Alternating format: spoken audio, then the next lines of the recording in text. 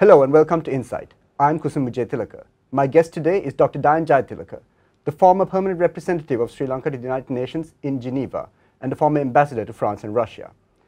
Dr. Dayan Jayatilleka, thank you very much for being here with us on Insight. Appreciate it. Thank you for having me on the show. So, I'd like to start with a bit of a background because you're quite the personality in Sri Lankan politics, and your political leanings might leave some of our younger audience members a little bit confused. Now, you started off with the EPRLF. That's not really, but go on. That's a major. Yeah. That's the major movement that I'd say you initially lent your support to, and then you went on to Mr. Vijay Kumaratunga, to Mr. Ranasinghe Premadasa, Mahinda Rajapaksa, and now you are an advisor to Sajid Premadasa, the Member of Parliament and the Leader of the Opposition. The Elam People's Revolutionary Liberation Front, it was a Tamil militant separatist group. So could you, for our audience's benefit, could you just tell us what drove you to that movement and how you look back on it? Well, I'll try to substantiate everything I say. Okay. So, if you were to speak to Suresh Premachandran, of a well-known figure in Tamil politics, he would confirm that K. Padmanabha, who was to be the founder leader of the EPRLF, and Suresh met me for the first time at Peradeniya University. They came looking for me in 1978, and this is way before the founding of the EPRLF. Right. And in 1988, when we were passing from Trincomalee, the Northeast Provincial Council, going back to Colombo, we stopped off in Kandy and we came to Peradeniya. We came to the Peradeniya University canteen and we kind of toasted with plain tea the 10th anniversary of our meeting in 1978 there. What had happened was that Padmanabha was on his way back, having been trained by Dr. George Habash and the PFLP, the Palestinian Front, the People's Front for the Liberation of Palestine, in Beirut. And they'd read some of my stuff. I was an undergraduate. I'd written on Leninism and the Tamil question. These guys were Marxists. That's the most important thing. They sought me out. And I told Padmanabha, look, if you're serious about what you're doing, don't stay in the outfit that you are. He was a member of EROS. EROS, yes. And he was heading the General Union of Elam Students. I said, the founder of EROS, who I like very much because he was a friend of my father's, Eliyathambi Ratna Sabapathy, he took me to a bookstore in London and bought me my first copy of Louis Althusser in August 73.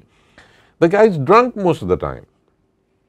So I said, if you're serious, you just have to leave, do your own thing. And then I met him again in 1981 and he gave me the manifesto of the EPRLF which they had founded. Now, what made Padmanabha and I work together, what we shared, was the idea that in a country that was dividing, in a society that was polarizing along ethno-lingual, ethno-regional lines, leftists who were Sinhalese and who were Tamil and from the various provinces should work together for common purpose. He called it total revolution. What he meant was a revolution throughout the island. So our primary identity would not be Sinhalese or Tamils, and mine wasn't, his wasn't. He happened to be Tamil. He was a Tamil who was fighting for the liberation of that area, but not in the way that the Tigers were. So we worked together. I was never a member of the EPRLF, but as I said, I'll try to be fact-based. Fast forward from 1978 to 1985, 86, Padmanabha and I were both indicted in the High Courts of Colombo on 14 counts. We were among 23 under the Prevention of Terrorism Act and the emergency. He was the 8th accused, I was the 1st accused.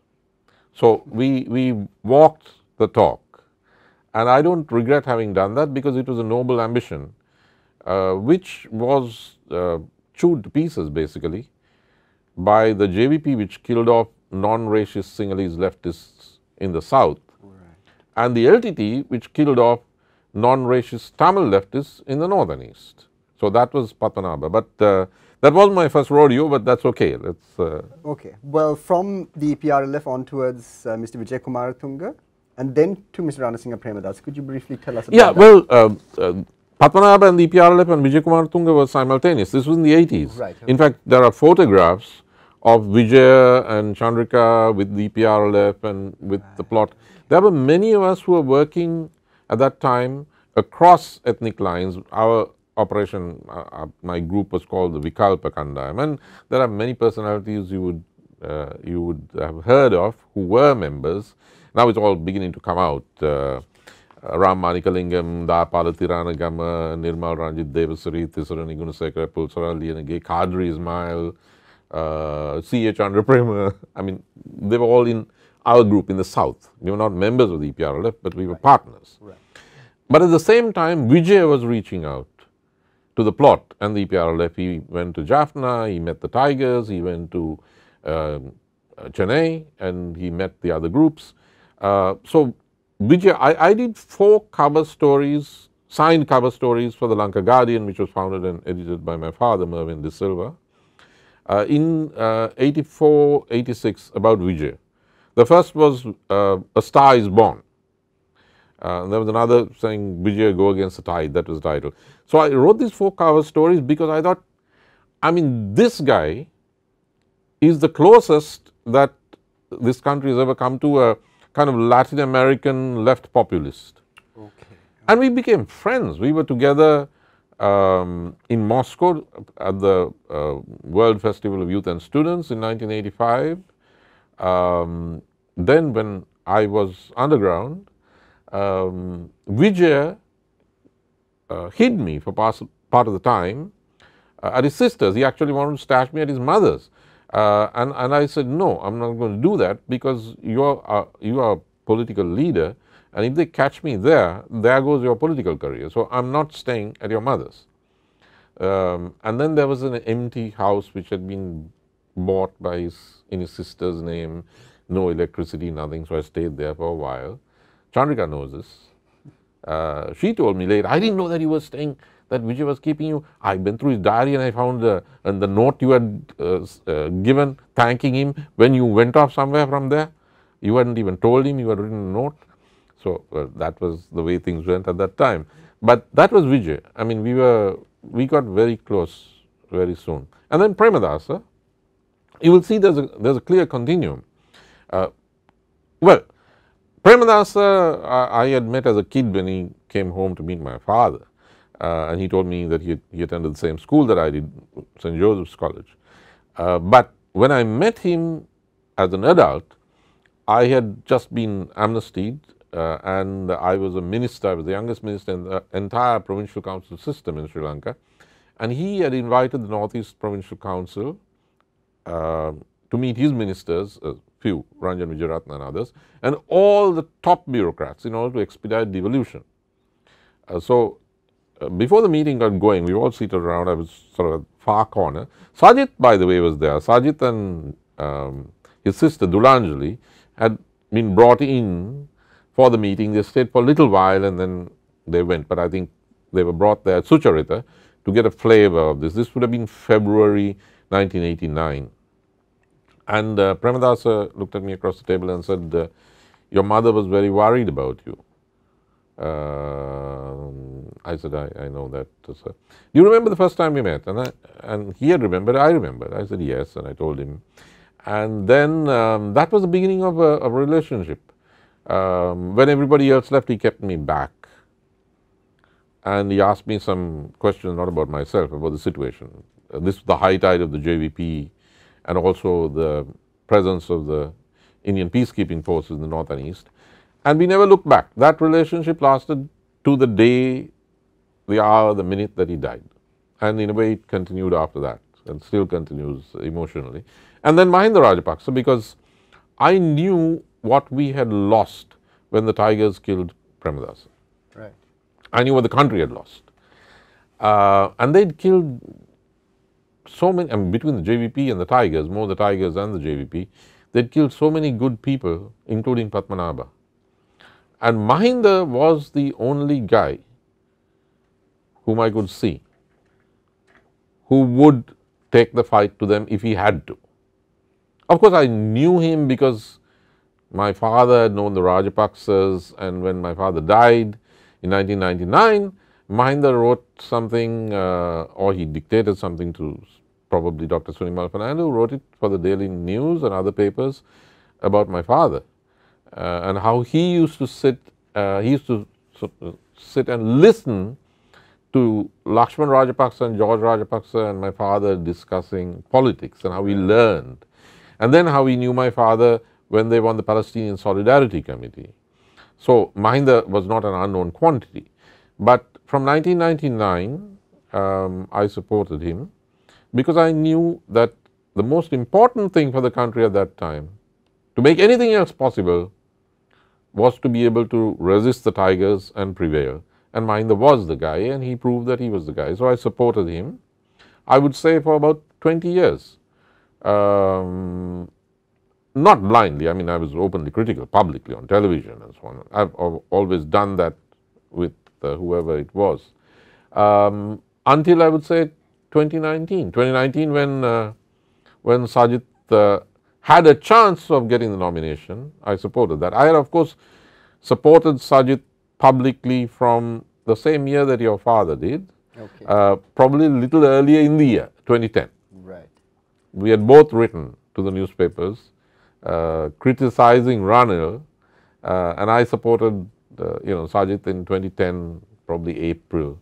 It was called the Sajid Solution in the Sunday Leader, and another piece in the on Ground Views, the website. So that's been the continuum. I would say all of them are in some way sort of left of center, or slightly left of center, or anyway left of center. Nobody really to the right. Right.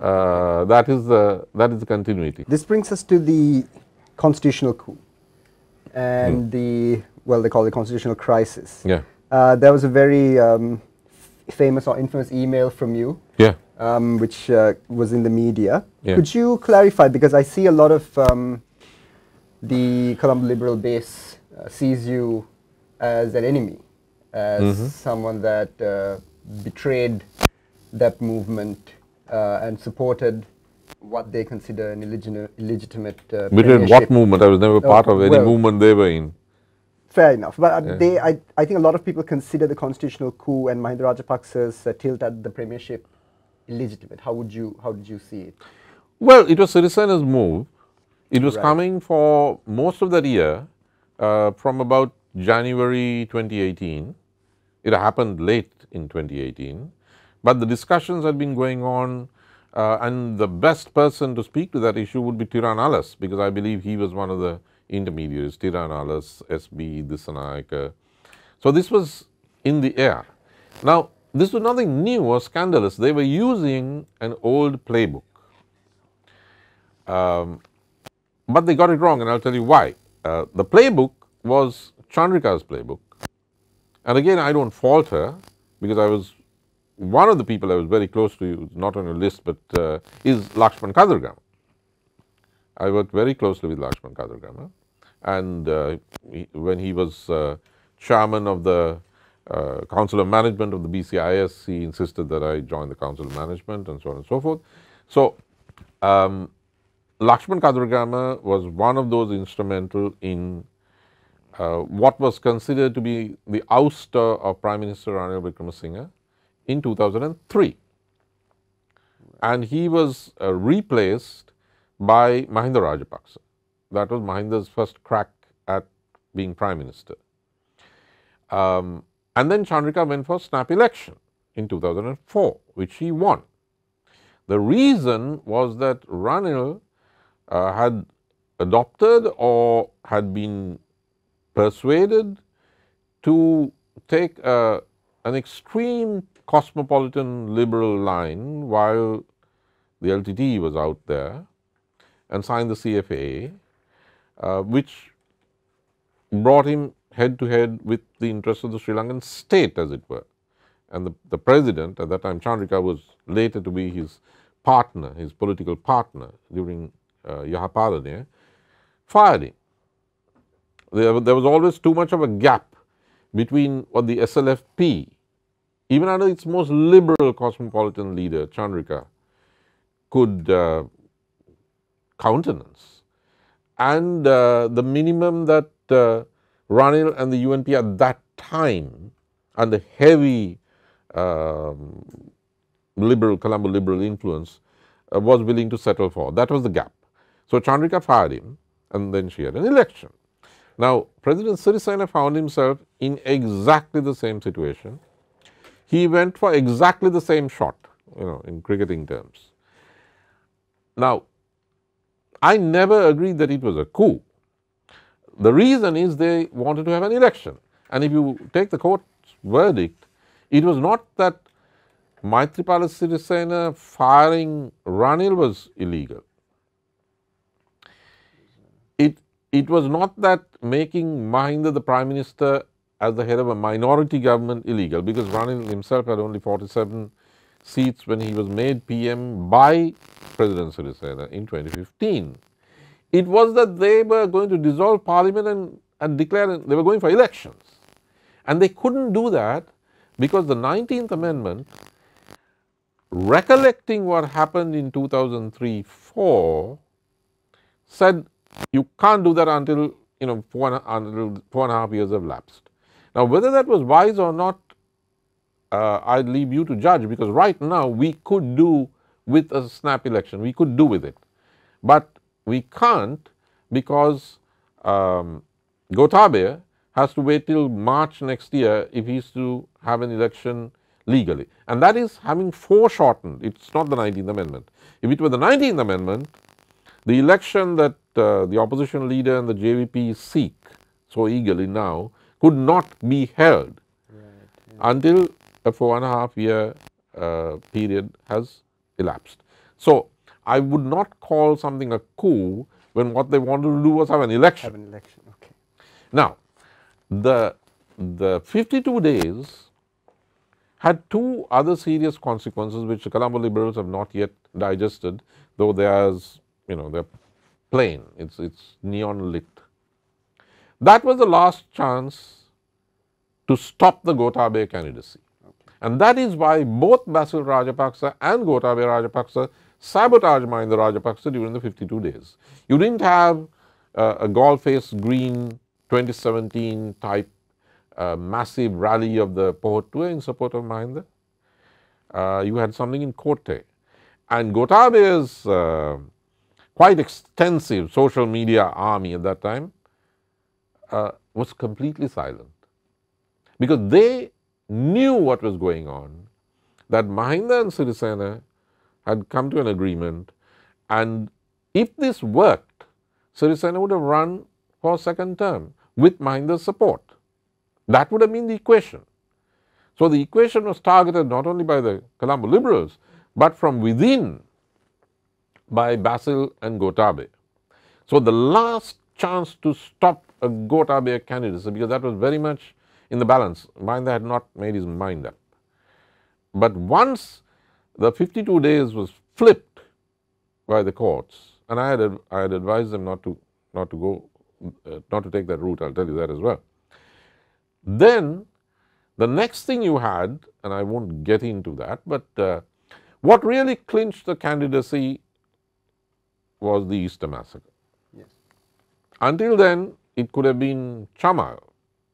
I mean, I had written in mid-2018, I'd written articles saying, give it to either Dinesh or give it to Chamal.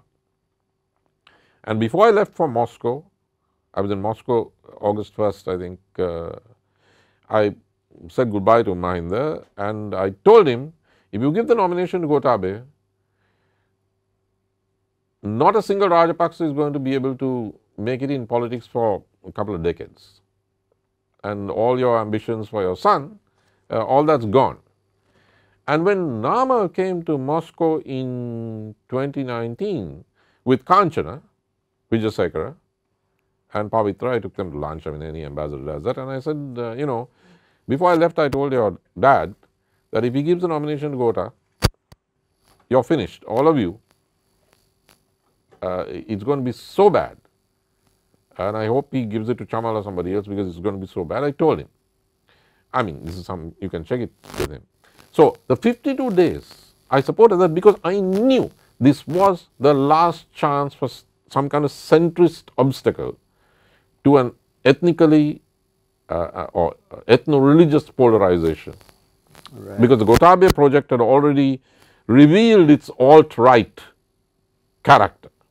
Now, the second thing that the Colombo liberals forget is that they were so high on their own supply after flipping the 52 days, they forgot what happened in February that year, 2018, where at the local government elections, the port were wiped out the UNP and the SLFP which were in office. Now, if the Colombo liberals had any sense of politics, which I noticed they still do not, they would have known the safest thing was to go into opposition. Right. If an election had been held, they wouldn't have been down to zero. Ranil wouldn't have been down to zero. The UNP wouldn't have been down to zero. They would have been in opposition. He would have been leading the UNP. But, as I said, they were so high on their own supply, they thought that simply because they'd ousted Mahinda Rajapaksa from the prime ministership, that the whole country was going to vote for them. Instead, you had the debacle. And in 2019, I mean, one of the reasons I was fired from Moscow, where I was, by Gotabaya, was because on my FB, my own private FB, I had been supporting Sajid's candidacy. He wasn't even the candidate. He hadn't been given the candidacy. But I was supporting his candidacy in 2019 because I wanted to reduce the margin of victory, because I could see that a catastrophe loomed. I had written about that from 2018. I had been warning about what was going to happen, what is happening now. You've been a pretty consistent critic of Ranil Wickremesinghe and Ranilism. How do you see this latest iteration of the Prime Minister? I noticed you've said he's been lucid recently. Could you elaborate on your issues with Ranilism, and specifically, I noted a piece from you from a few years back where you noted Mr. Ranil Wickremesinghe's explicit mentions of an Austrian-style federal model of government, and I think you were quite adamant in your case against that. Could you elaborate on that for us? Well, few people know that I supported Ranil from 1993 to 1997. And that was even when Milind Moraghoda had gone to Harvard, and you know, he was quite isolated. He was with us when we formed the Premadasa Center, Sirisena Kure, Ranil, we formed the Premadasa Center. So, I supported him from 93 to 97. But in 97, Ranil took a sharp turn to the right. Now, I am afraid about the same thing happening to the SJB. That's another story. But Ranil wasn't always the Ranil we saw from 97 to recently. Up between 93 and 97, let me take a key issue, the war. When the famous Dimulagala monk passed away, the procession, the motorcade from Dimulagala across the country was organized by Dr. Jala Jayawardena, the father of Kavinda Jayawardena, and a staunch member of the United National Party under Ranil. He had given air raid sirens to the border villages at that time. The UNP at that time under Ranil was critical of Chandrika on the so-called Union of Regions package. Okay. And Ranil had given me an interview. I don't usually do interviews, but this is an old hobby horse of mine. Ranil had given me an interview, it appeared in the Sunday Observer, where he promised a social democratic platform.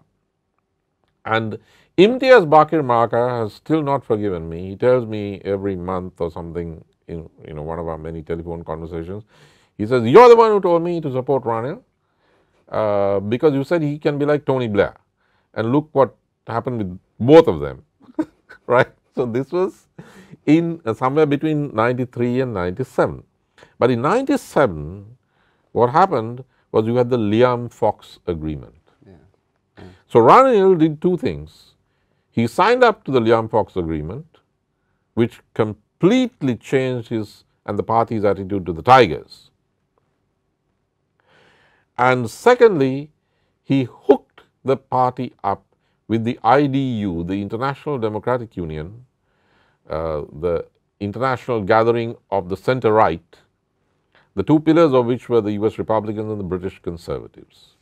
Now, no previous leader of the United National Party had done so. Not from DS right down, nobody had. Even though they were perhaps rightward leaning, but nobody wanted to get into this ideological battle. But he did that. So from that day, that year, I've been opposed to him on grounds of policy. Now, it's nothing personal. We've never had even the slightest personal issue. So that went on for 25 years. And I warned the UNP in print from 2010, look, this is going to exterminate you electorally, give this to Sajid. And they didn't do that. If they'd done so in 2019, early enough, when Gota was already, running for office, they held back the nomination. Sajid may not have won. I don't think he would have won. But he would have clocked 45%, which would have meant that at the parliamentary election, they wouldn't have got the 2/3, right? So I opposed Ranil. I supported him when I thought he was doing something right. I opposed him during the long period I thought he was doing something wrong. So there is no one single Ranil project. I think Ranil adopted a project well, as I said, the Liam-Fox agreement was one. This was because of the electoral strength of the Tamil diaspora. I mean, the British political parties repositioned themselves. They didn't care about terrorism. But why, I mean, you can understand that, but why accept that as your party's policy and keep on losing elections? Sure. But the ideological elements who facilitated and supported this don't support Ranil anymore. They're still around, sometimes the same people, sometimes the same institutions. Some of the institutions no longer exist, such as the Berghoff Foundation, right, which Lakshman Kadragama detested. But the same guys, the Berghoff Foundation, which was federalist and also for security sector reform while the war was going on, which is why Kadragama detested them. GLPDs will remember all of this. Those people have produced the intellectuals, let's say academics or ideologues, who are still in operation, and I believe have made inputs into the SJB's 21st Amendment, which calls for the abolition of the presidency. It is this same constellation of forces that Ranil caved into and lost elections, that wrecked the UNP. And under Yahapalne, it is those forces that push for this new constitution, which split the bipartisan coalition and which strengthened the Rajapaksa-led Pohutwa, because it weakened the moderate SLFP. Now they've moved on like a bunch of parasites, and they're hovering around the SJB and pushing the exact same agenda, which is an agenda of the debilitation and the weakening of the Sri Lankan state. So Ranil is no longer doing that because he doesn't have a party. There are no parasites around. It's just him. And I have to say, I'm very thankful to the guy, for whatever reason, for having gone into that burning building or dive in to try to do something about the situation that the country is in now. So I would say that, I mean, he's probably a goner, but what he's doing is something that I respect him for. You don't see it as a case of political opportunism?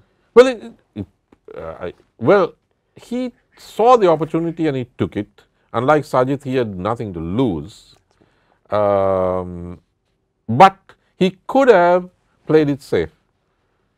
He could have played it safe and said, no, I mean, you know, I'm not going to do that, because he knows the odds. But he's trying, at least I can hear the guy saying something, unlike the Rajapaksas. We know that he's done this and he's done that and he's called so and so, and nothing may be moving, literally, but there's more transparency, there's more rationality, and at least there's an effort by him. So, I think he's doing something right, and therefore, as in 93, 97, I support that effort. And the 25 years during which I was a bitter opponent, and he reciprocated. I mean, he's said things about me on television, and it's all public. But as far as I'm concerned, that's over. It was never personal. It was political. If I could go back to Ranasinghe Premadasa. Yeah. His legacy is something of a dual, there's a dual feature to it. Now, on one side, a lot of people in Colombo will remember that period and associate it to Ranasinghe Premadasa, the period of the JVP, of murders, and a lot of upheaval in Sri Lankan society, in Colombo, central Colombo itself. But of course, there's the other side, where is the 200 garment factories that you've mentioned before. There's, I think, the scholarship by Dr. Saman Kelagama regarding the second golden and Dave revolution, Dunham. and Dave Dunham, the second period of liberalization, the golden industrial period of Sri Lanka. So how do you find the complexities between the Premadasa legacy, and do you think it's a positive for the current opposition leader Sajid Premadasa? Do you think he should intertwine his political career with his father's legacy? Does he have a choice in the matter? Oh, he has a choice. He has a choice. I just hope he makes the right one. Look, the killings that you're talking about, Premadasa, few people know this, Premadasa had a long conversation with Rohana Vijayveera. The guy who told me this was the only other guy in the room, K.L. Senanayake, who's still alive, former leader of the JVP. Vijayveera had wanted to book the town hall for his May Day speech. So, Premadasa was Minister of Local Government, apart from being Prime Minister, and they went along. And it had been an all-nighter. And K.L. told me that, now Premadasa knew about the JVP. He had attended every single session of the Criminal Justice Commission, which was the trial after the April 71 insurrection, every single session. And he had with him Susil Sirivardhana, who was involved and was jailed. He was a nephew of S.W.R.D. Bandanayake, Oxford and Harvard and so on. So he was very clued in on the JVP. But this conversation with Vijayveera was very important, and we have testimony later as to the veracity of the story. At the end of the day, at the end of the night, Premadasa told Vijayveera, look, I agree with everything you're saying about the grievance, social grievances, and the kind of, and the changes that this society has to go through, all of that. But I will never agree with you on one thing, and one thing alone, and that is the use of violence for that purpose. Because if you do that, the state will also react, and the people who will suffer most will be the poor people that you and I say we are fighting for. Right? Now, years after that, many years, decades after that, Vijayveera's son, who is in Sri Lanka now, he remembers his family being taken to meet President Premadasa after the killing of their father. And he says, President Premadasa told his mother, Vijayveera's widow, Rohana mama kiyapu de ahawe nane. You know, Rohana didn't listen to what I said. The family didn't have a problem with that because they knew that to be true. The boy didn't say, you know, that SOB was lying. He just related this story. He's back from Russia. He did very well at the university there. I know when I was ambassador, this guy had won. He was the president of the Students' Council in a place where there are like 3 Sri Lankans and 10,000 students. So Premadasa had no choice. When he came to office, he declared an amnesty. They released over 1,000 JVP guys who were in custody. And he said, I'll dissolve the parliament, I'll give you 3 ministries, you name the ministries. Let's change this place together. But in their arrogance, which has still not left them, in their overweening arrogance and overestimation of themselves, they gave him the finger. And they went back to killing innocent people who voted and so on. Jaya Jayawardena and Ravi Jayawardena, the STF, the whole UNP had been fighting the JVP from 86 to 88, 86, 87, 88 and failed. Premadasa took office on January 3rd, 1989. By November 1989, it was all over. So he had to clear that space. He was not given a choice. He reached out to them. So all the programs were possible only because he did that. But he started Janasavya while the JVP insurrection was on. Round 1 of Janasavya started in the Hambantota district. So that was Premadasa. And as far as Sajith is concerned, I can't speak for him. But what does he bring to the table? I mean, he's got a very good English public school education. But then there are 1 or 2 others in UNP politics who have a similar educational background. I believe Ruan is another. What Sajith really brings to the table is that he's the only guy in Sri Lanka who has a first-rate Western education and a sense of and for the poor, the people. Right. Now, of course, it's a different mix from Premadasa. I mean, all of us are different from our fathers who have distinguished themselves in various walks of life. Whenever my friend, younger friend, Nirgunan Tiruchal, Neelan's son, says, but Sajith is not like his father, I said, Nigi, I mean, people would say the same thing about you and me. Yeah. Right. So that's true of all of us. We had it, okay, we did the hard yards, we had to go through stuff, but we had it relatively easy because of our fathers. So it's the same with this guy. He has to decide. The same decision that Chandrika had to make. Chandrika got it part right, part wrong. How does she stand in relation to her father and her mother? She deviated from it enough to get herself elected, but she deviated from it far too far when she was president and wound up one of the most forgettable presidents we've had. I mean, all the public opinion polls, she's got like under 5% approval rate. Yeah. If she had tapped into, if she had channeled her inner Sirimavo, she would have finished Pravakaran off. It wouldn't have taken Mahinda Rajapaksa to do that. And she could have implemented a new constitution, but she didn't. So Sajith has to make that choice himself. It's an existential choice. And I hope he follows the advice given publicly to him by Lakshman Vatawala,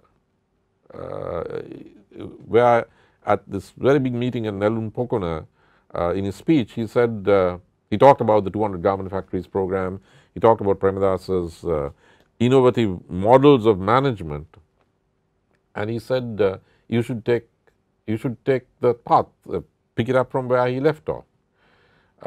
I can't think of any better advice.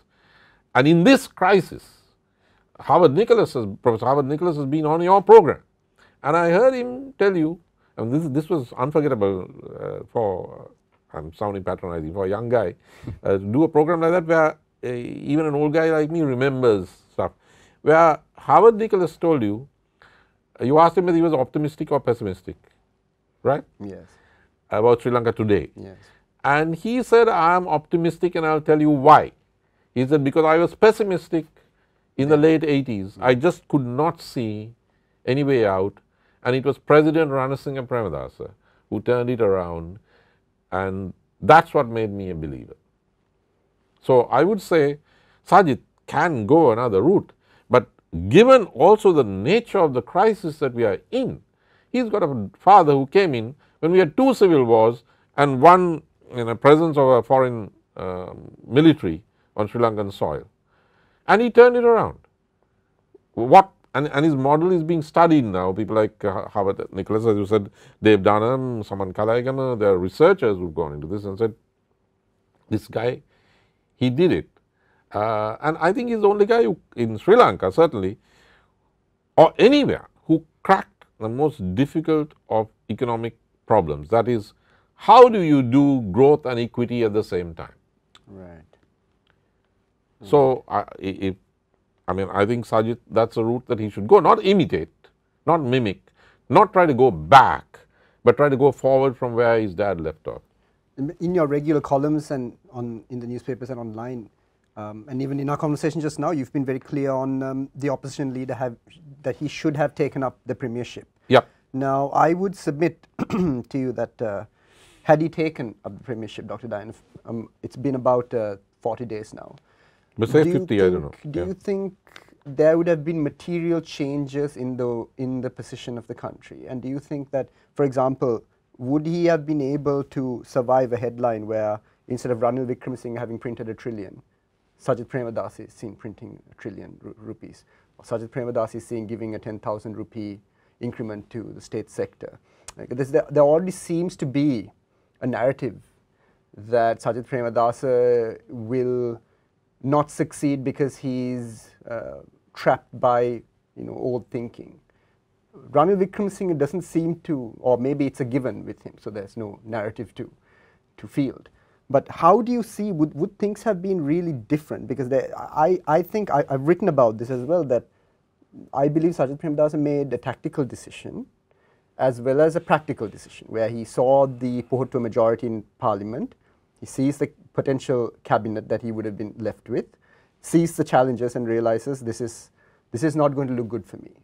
And then some people will say, well, you shouldn't consider tactics when the country is in crisis, but others would argue that if you don't consider tactics, then you have no position going forward in which to affect proceedings. So could you just briefly tell us how you see that dynamic? And you've mentioned in your articles that you've advised him personally to take on the premiership. I did. So would you just go on and see, do you think he would have succeeded given the current trajectory of our country's economy? Well, Sajid and the opposition speak every day with passion about the problems of the people. Now, given that he cares about the people, then I think it is incumbent upon anybody who cares that much about the people to use any chance he gets to go and try to do something to help them. That's before strategy. That's to do with gut. That's to do with an existential choice. And when his father accepted the nomination with these 2 civil wars and the IPKF also here, in his famous speech at the Sugatadasa Stadium, October 8th, he made 2 very pointed remarks. One, he said, as Prime Minister, I had the powers of a peon. But he took the gig. Despite the fact that he was responsible in a major way for the landslide victory, he didn't say, look, 2, he said, I'm being handed a torch, a flame at both ends. He didn't say, I'm going to sit this one out. That was Premadasa. But Premadasa was, this is not a contrast with Sajid. I mean, I would say that about Mahinda in the first term as well. I would say that about Vijaya. I would say that about Padmanabha, if you like. If you're looking for continuity, one is, of course, I see them all as progressive.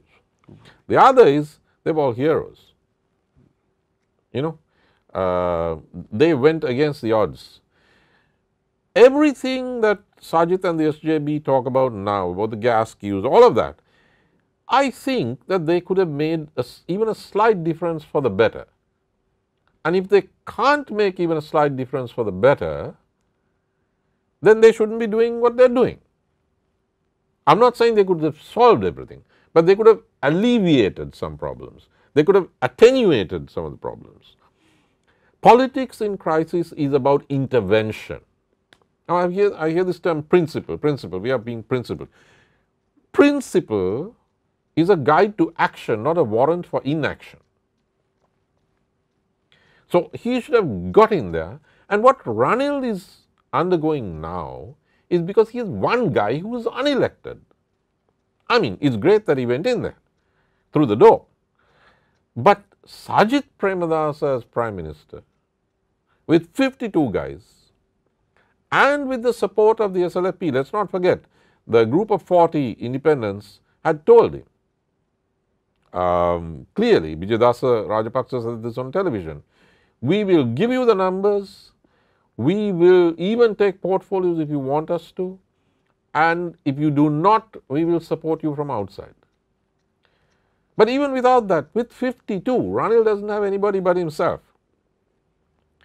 Sajith plus 52 plus the ability for mass mobilization would not have permitted Gotabaya to do what he is doing now. Gotabaya is now trying to undermine Ranil, he is pushing back. But if he tried that with Sajith Premadasa, he would have had demonstrations every day. Let us not forget that before the Aragale was April 3, I think, the Golfers Green. Right, Golf, GGG. On the 15th of March, the SJB marched to the Presidential Secretariat and rocked those barriers where the Aragale kids are now camped. It was the SJB which did that. So, if Gotabaya tried what he is doing now, he would have been hit by demonstrations every day. I mean, they would have come into his office and pulled him out. Sajith had that capacity, and I think he was wrong not to intervene and take the opportunity, because had he done so, Gotabaya would have been the de jure president increasingly, and Sajith would have been the de facto center of gravity. But frankly, he blew that chance. Now, since May 9th, Dr. Dayan, since the violence of from both sides, and since Ranil Wickremesinghe's appointment, we haven't seen any constitutional reforms. We haven't seen fiscal restraints. There's been a revenue increases very recently, some say inadequate.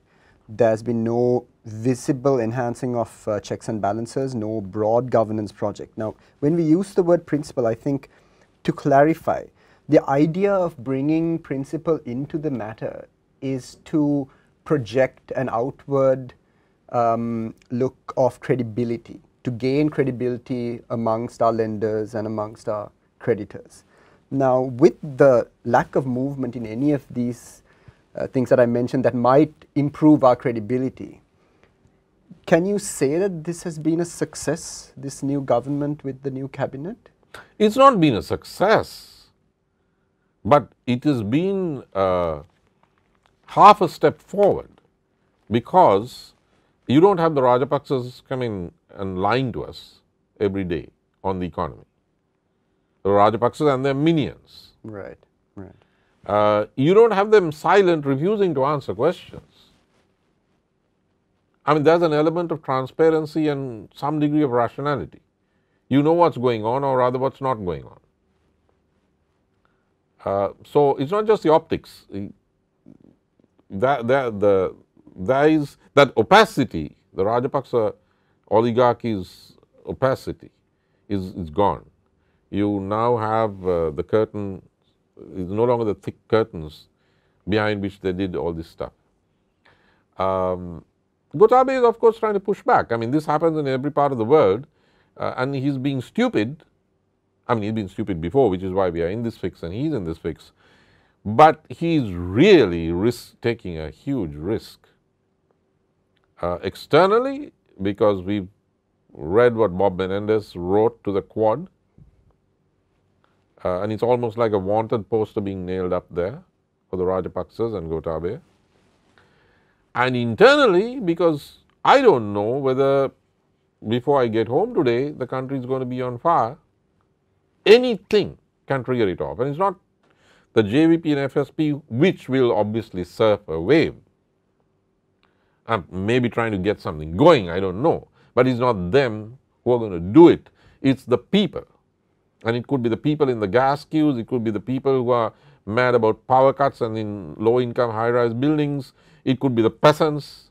And if it's the peasants know who was responsible, and it was Gotabaya who was responsible, not the world economy. Yeah.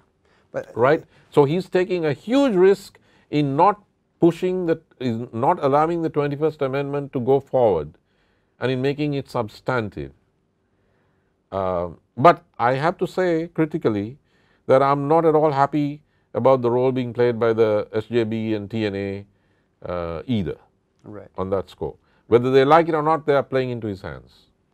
Yeah, in fact, Dr. Harini Amritsuri was on the show recently, and she was also of the view that the Argalaya has been diluted to a certain degree, but she sees it more as a lull, as something temporary. It is a lull, yes. And do you think that, for example, the appointment of the new Minister of Investment and Promotion and Technology, Mr. Dhammika Perera, do you think, you mentioned the word oligarchy, and we talked about gaining credibility in international markets and with our lenders. How do you see that dynamic, Dr. Dayan? I mean, surely having someone who would be considered a member of any potential oligarchy, being a member of the cabinet in a time of crisis. Kusum, I tend to look at everything from a comparative international point of view. That's the way my mind works. That's the way I was born into that environment, and that's the way I am. So I know that in situations of grave economic crisis, societies do tend to look to successful businessmen who may not actually be that successful. I mean, if you take Donald Trump as an example, but in Latin America, you have these guys coming up as presidential candidates and so on. So there's that. I can understand why in this extreme crisis you would have a figure like Dhammika Perera being brought on stage or deciding that this is his time to come on stage. But the flip side is this. It is appalling. Two things are appalling. One, Gotabaya Rajapaksa had somebody much brighter than that, whatever you may think of certain allegations about businesses and or stock exchanges and so on. Simply in terms of policy, Nalaka Godahewa is a very bright guy. And I remember Shangri-La 2, Vietmaga 2, Shangri-La, 2018. I wrote a critique of it in the Daily Mirror almost the day after. And Gota was upset, and Dilith arranged for my wife and me and Gota and his wife to have dinner at his place. I can tell you about that later. But in that critique, where everybody was cheering, they'd given me a nice seat in the row just behind Mahinda Rajapaksa. We were there. And I made this critique of the economic program. The economic program, which everybody was cheering. The only person I praised of the speakers was Nalaka Godahewa because of the speech he made, in which he mentioned Ranasinghe Premadasa. So this guy is a smart guy. Everybody has two sides. He was never given an economic ministry. Gota never tried him out. But he was the guy who made the development speech at the Shangri-La Vietmaga Convention. Okay, but worse than that, and that's to do with everyone. That's to do with Gotabaya, that's to do with Ranil, it's to do with Sajit, it's to do with everyone. You know, Kusum, I mean, if you tell me that somebody somebody close to you is very ill or serious illness, and if I knew the name of a specialist, I'd say, have you taken him to so and so? Now there are top economists in this country. Howard Nicholas, number one, but of course he's based in Rotterdam. But still, I mean, he cares about Sri Lanka. Nishan Dimer, Dushni Veerakoon. I mean, these people have not been brought together, have not been put on the front lines of this. And you bring in Dhammika Perera. That's completely crazy. I mean, bringing him in and giving him some way to contribute. Okay, it's all the way down from Upali Vijayawardena, but still, I get it. I get it. But you haven't done the other thing. During the war, we finally won when we put the best guys, we gave them, Mahinda did, the best job, Sarath Fonseca in charge of, and so on and so on and so forth. Now, why is it that we don't have Howard, Nishan?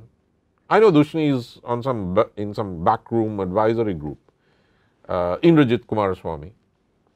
I mean, these are the people we should be putting our A team out there, and they're nowhere officially. They're not in charge of a thing. And that's a disgrace. That, to me, the Dhammika Perera story, to me, the problem is that here is the guy who they're looking to as a savior when there are brilliant people, brilliant economists. If I could, Dr. Dayan, there's two major contentions in Sri Lanka's politics at the moment, or there's always been. One is our structure of government and the separation of powers, and two is a national question. Could you tell your audience your thoughts on Sri Lanka's present contestation with the executive presidency? Now, Mr. Sajith Premadasa, the leader of the opposition, has mentioned the Madisonian model, 3 divisions of government. Also, he's more recently called for the abolishing of the executive presidency. Yeah. There is, I think, a narrative within Colombo that the executive presidency is the reason for all our wars at the moment. But as we see right now, the representative democracy itself has failed. So, Parliament itself has failed. Gotabaya Rajapaksa was very clear in his speech. He mentions that we should either have an executive president, very powerful executive president with all the powers, or we should have a very powerful Westminster system with a very powerful Prime Minister. So it seems he's not very happy with having any checks and balances and having a split in this power center. So does that itself provide you with an answer on how we should best go ahead? Yeah, I got to tell you this, Kusum. You know, I can now understand what a trained and credentialed medical specialist, I mean, like my friend Dr. Kamini Mendes and others, would have felt when the whole Dhammika Paniya thing was going on at the very beginning of COVID-19. So, when I listen to this discourse, which envelops, you know, the president, now Mahinda Rajapaksa, I'm told, says that, okay, you either got to abolish the whole presidency or, you know, it's the same thing. And a new convert seems to be the leader of the opposition, Sajith Premadasa, who moved from the American checks and balances, separation of powers model to abolition. Probably gone a little way back in his recent Ilakke interview. But when I listen to all of this, to me as a trained political scientist, it's like a specialist having to listen to the Dhammika Paniya being sort of hawked around as the answer to COVID-19. Look, this is, it's really crazy.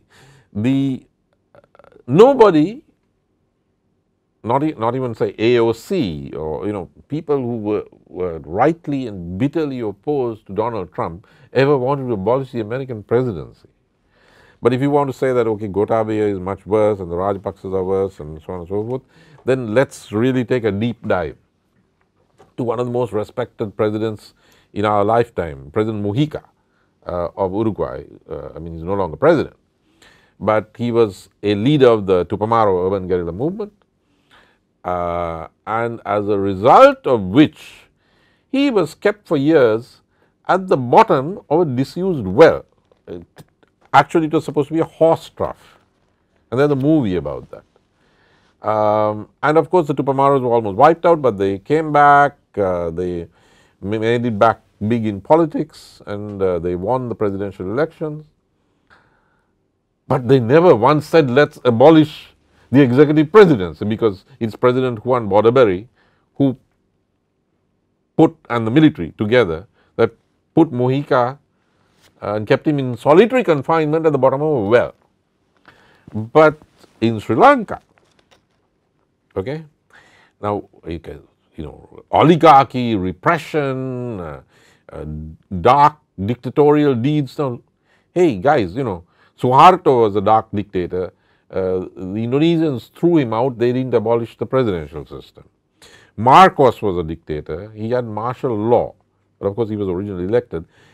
Cory Aquino, whose husband was shot dead while descending from a plane, never thought that, okay, we have to abolish the presidency. I mean, what's the connection? If the president is bad, is terrible, you throw the president out. Germany, you don't have a presidential system. You have a Reich Chancellor, sort of a strong prime minister. That was Hitler. So was Merkel. They didn't abolish the political system. So you reform the system if you have to. But you have a president who is elected directly by the people. All you have to do is strengthen the checks and balances. You bring Sri Lanka much more into line with the American and the French systems. Now Gotabaya, I can't believe the guy was actually a citizen of the United States, because he says a president must either have full powers or you must have the Westminster model. Does the President of the United States have full powers as per the 20th Amendment? I mean, where is he getting these things from? So, it's a lie. Those are not the only two options. I don't see why the opposition is saying the same thing standing upside down, or Gota is standing upside, it's a mirror image. Yeah. There are only two options. There aren't only two options. There is no place, I mean, if you have a surfeit of powers in the presidency, there are changes that all these countries have made which strengthen the legislatures and various other institutions. Now, in Brazil, you have Bolsonaro, somebody like Gotabaya, ex-soldier, right-wing, and so on. The Chilean left, the Brazilian left is looking to Lula's comeback in October. Now, Lula was in jail unfairly because the courts put him in jail and so on and so forth.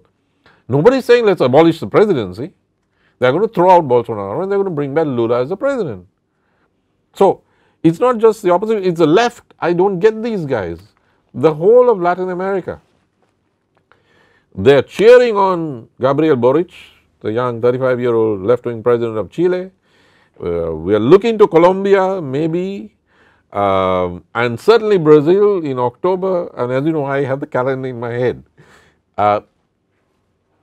And someday, I mean, I've had, Cuban diplomats tell me someday, when things will get solved with Cuba and the United States, it's when AOC becomes president of the United States.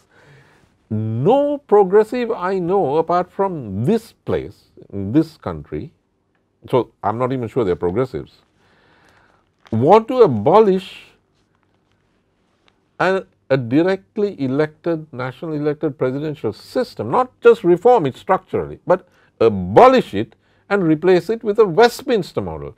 The Westminster model, as you know, Kusum, and as Edmund Burke was so proud of saying, evolved through tradition, the English tradition. The presidential system was the product of intense deliberation after the 1776 revolution.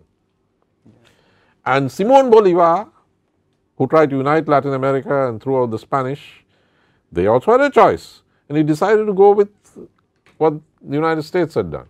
Presidential system throughout Latin America, everybody has a presidential system except the Caribbean, which is Commonwealth. So, I mean, I'm totally opposed to this. I don't care who says it. I am for the 21st Amendment, and I'm totally opposed to the abolition. I have to say this too. If we totally throw out a political system, in the middle of a deep and deepening economic crisis, we are committing suicide. One last joke, and I mean a joke, and this an iconic civil servant, Neville Javira, you've heard of him, of course.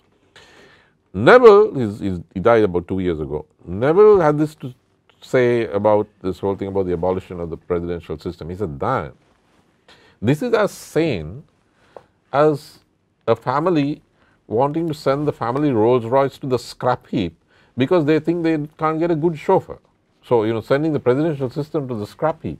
It's crazy. Dr. Dayan, on the subject of constitutional amendments, the 13th Amendment, now you've been a very clear supporter throughout your career of the full implementation of the 13th Amendment. Correct. But how do you answer critics that call the 13th Amendment an Indian export? That we signed the IPKF agreement literally with a gun to our head. And would a party or a personality or a president that implements the 13th Amendment, do you think they're in risk of losing the South electorally for quite a few decades at least? Do you see Absolutely it as not. Absolutely not. I think that anyone who goes beyond the 13th Amendment is likely to have a major singular backlash on his or her hands. And that is why every attempt to do so has failed so far, has failed. There's a reason for that. So if it keeps failing, you shouldn't try it. And that's another problem with the decapitation of the executive presidency, because that is the lid, as Justice Sarvananda and the Supreme Court explained in '87. It is not federal, the 13th Amendment is not federal because of the directly elected presidency and the powers of the governor which flow from that overarching presidency. So you knock that off, then this automatically becomes, it grows outside, out of the boundaries, the parameters of the unitary form of state. Now, my support for the unitary state and opposition to federalism has nothing to do with singular nationalism. It's for the same reason that Karl Marx opposed it when the anarchists were for federalism, and the same reason that you can't get federalism in the Philippines or many countries in the world. You can get, there are federal states, but there are those especially with a post-colonial heritage which fear the centrifugal effects of federalism, and therefore they will go, as Indonesia did, for regional autonomy, as the Philippines did, for regional autonomy. So I'm for autonomy, with the 13th Amendment as the most feasible, because we worked with that. We need to improve on it. But I'm opposed to federalism. But I'm opposed to zero devolution, which is what the Sarat Veerasekaras and the far right have been saying for a long time. Now, Dr. Dayan, we spent most of this hour speaking on local politics, but of course, you're a veteran diplomat and essentially a foreign policy expert. So I would have preferred to have spent as much of our time talking about foreign policies, because that's a common thing that we have. Unfortunately, given local politics, that's your it's hard to PhD. You're reading for a PhD in that field, yeah. But I would like to ask, just over the last 2 years and over the Gota term, over the Pohot Tour term, could you just give our audience some idea from how you see it as a political scientist and as an expert in this field? There's been so many missteps, miscalculations. You can look at even to this day with India and Adani, China with the construction investments, rejecting the MCC grant from the US, cancelling the major Japanese light rail project, building the purported financial city at India's doorstep with China. Every action in foreign relations has some kind of a cost, especially in terms of the relationships we have abroad. So could you illuminate our audience on the complexities and provide some direction to foreign policy analysts? Because if you're analyzing the last 2 years of foreign policy, it's been a jumble. I mean, it's been various routes being taken, maybe by even different power centers even within that foreign policy establishment. So could you just give us an idea of where you see us heading? Well, Gotabaya Rajapaksa's tenure is just the last worst phase so far of the post-war blunders in our foreign policy. I say post-war, and here, yes, it is personal to some extent, because to me, May 2009 was the high point of the Sri Lankan state. We had won the war on the ground, and then in the same month, we won the diplomatic battle in Geneva and secured the support of almost 2/3 of the UN Human Rights Council. That was a success. And then it was downhill all the way. Of course, the Rajapaksas fired me 6 weeks after we won. Rajiva Vijayasinghe and Udita Devapriya have been very kind and said that that was the first mistake they made, but no matter. But it's been bumpity bump, and it wasn't the Rajapaksas all the time. You had Ranil and especially the late Mangala Samaravira, who swung to the other extreme and made that party unelectable by the Geneva 2015 sellout, really. So, what you have had are swings of greater and greater amplitude. The Mahinda Rajapaksa second term, which saw triple defeats. I mean, we won handsomely in 2009 in Geneva, and then we lost in 2012, 2013, 2014.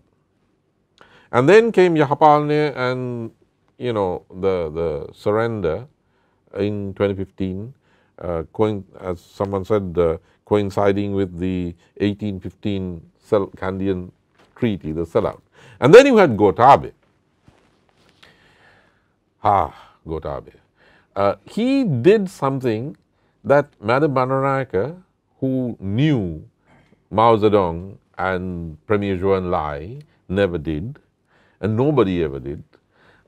He actually told President Xi Jinping on the telephone on 2 occasions and put it in the official communique that he wants to learn the governance experience of the Communist Party of China. Now, I am a great admirer of the Communist Party of China for China, and they have done brilliantly. I mean, that economic miracle, which none of the Sri Lankan economists talk about, by the way, is the greatest in human history, lifting the bottom 50% up into the middle class in so short a period of time without colonial possessions. So, great, way to go, Communist Party of China, but that's China. Sri Lanka never had leaders who confused our proud, strong, democratic commitment with the governance model of the Communist Party of China, as distinct from the historical experience of an achievement of the Communist Party of China for China. So, Gota probably thought, hey, this is an ideological prop I can use for my model of greater and greater authoritarianism or full presidential, full power. Concentration of powers. Right, and see where that has got him. Now, that brought him into the firing line, firstly of the Indians, who thought, on our doorstep, you got to be joking. And then of the Americans, who have this construct, especially under Biden, but it was running from the Trump period of a global contestation between autocracy and democracy. And Gota took us into the autocracy camp in his discourse, and that's the direction in which he was going. Now, if that weren't bad enough or stupid enough, he then double-crossed the Chinese over that highway thing, and the Chinese wrote to him and said, look, I mean, we put in a tender, it's not even been opened, it's lower than, it's more beneficial to you guys than anyone else, but it's been given to this, and it was all leaked to the Sunday Times. So, you have a role in the hay with the Chinese, and then you walk out, stealing their purse as well. And then you have a role in the hay with the Indians. This is an unmitigated disaster. When it's also simple really, what you have to do is know that Sri Lanka's national interest dictates a sense of balance, not equidistance or neutrality, but a sense of balance, balancing between India and China, between the West and the East, between the North and the South, securing greater autonomy for us. That's our interest. Whenever we have swerved, as we did for a period under Jayajayawardena, we paid heavily. All they have to do, all these guys have to do, and from government to opposition, by the way, is ask themselves what would Lakshman and Kadragama have done. But they don't do that. So, you know, I don't rule out that a future SJB government, depending on who's running the foreign policy side of it, will not make the same mistakes that the Yahapalne UNP did with Geneva 2015 and then have a huge blowback here, because you can see this pattern. After Mahinda's first term, the disaster of the second term, it was doing well economically at a certain point, but still, then you have swing to Yahapalne, swing away from Mahinda to Yahapalne, swing away from Yahapalne to Gotabaya, swing away from Gotabaya, you know. So, these oscillations of increasing amplitude are simply because of the abandonment of the middle path, if you want to derive your inspiration from Buddha, or the golden mean, as Aristotle advocated. Dr. Dayan, one final question. If we can come back to local politics, just briefly, I wonder if I can get sort of a predictions from you and get it on the record in case we have an election sometime soon. Yeah. All things being equal as at today. Yeah. With no crossovers. Yeah. If we had a general election tomorrow, what do you think would be the breakdown in Parliament the day after the election? Kusum, why are you asking me about a general election alone? I mean, I've heard this, you know, I've heard the SJB, I've heard the JVP. I've heard, you know, you're talking about general election is the only answer. I mean, Gotabaya will still be there with his 20th amendment. Of course, you will have a parliament that is more radical or more progressive than the present one, and then what do we do? I mean, then all the MPs can conceivably march and then take him and put him in the Bailey Lake and immerse him for a long time. But there's something here that doesn't fit. It's a presidential system still. He's got his 20th amendment on the books. You can only do so much with a general election. I mean, okay, we can hit the streets, but that doesn't help the economy.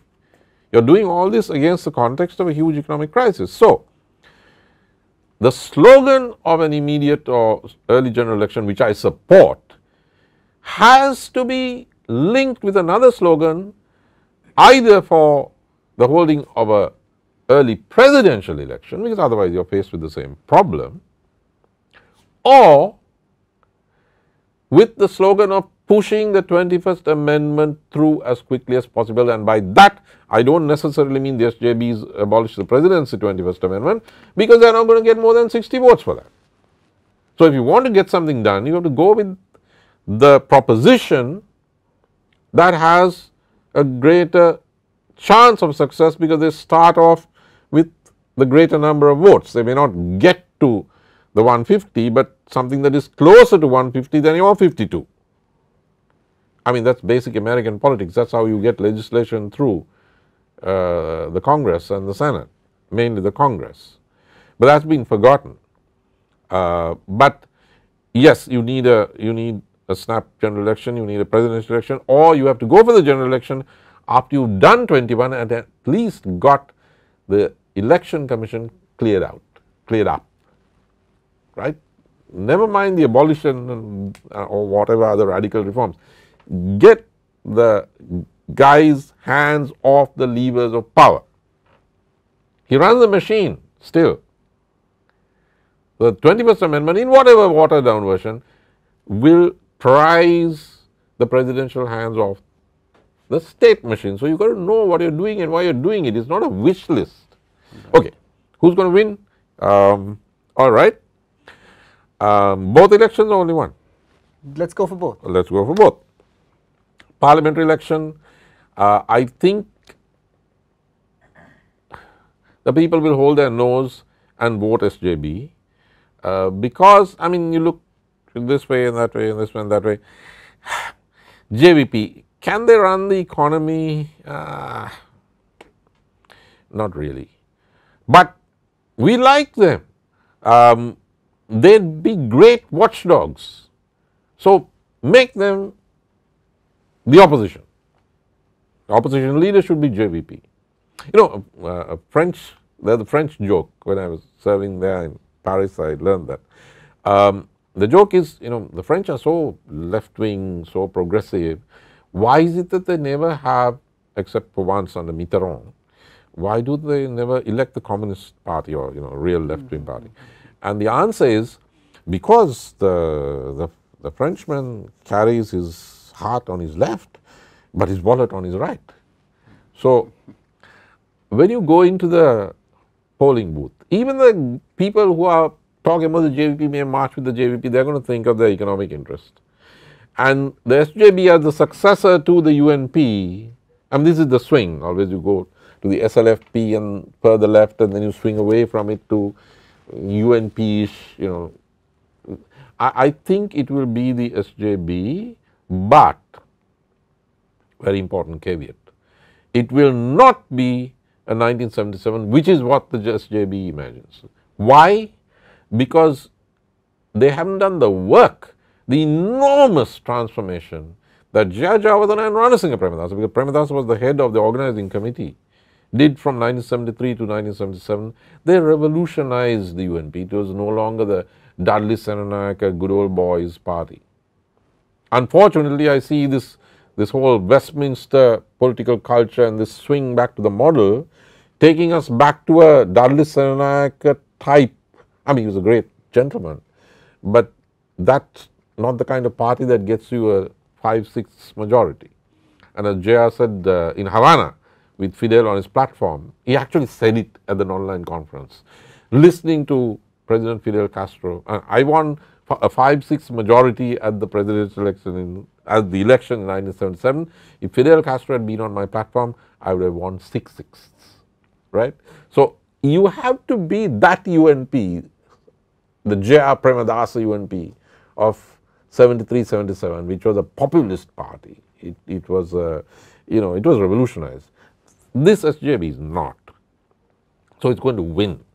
But it's going to win in the way that Ranil Wickremesinghe won in 2001, 2004. The more it is like that UNP, which is where the top policy elite, not Sajid because he was Premadasa's son, but the dominant policy elite of the SJB has never fought and won a presidential election. He's never worked with a president. He doesn't know what it's like. All it knows is working with Ranil in the 2 stints as prime minister, 1 term each, 15 years in between. So they will get a simple majority. They will have a very strong JVP as the opposition, pushing their back to the wall. And if they don't change their, if they don't really learn from Premadasa and adhere to Premadasa policies, which means going for presidential election or abolishing it, because Premadasa couldn't have done much of what he did if not for the presidential powers.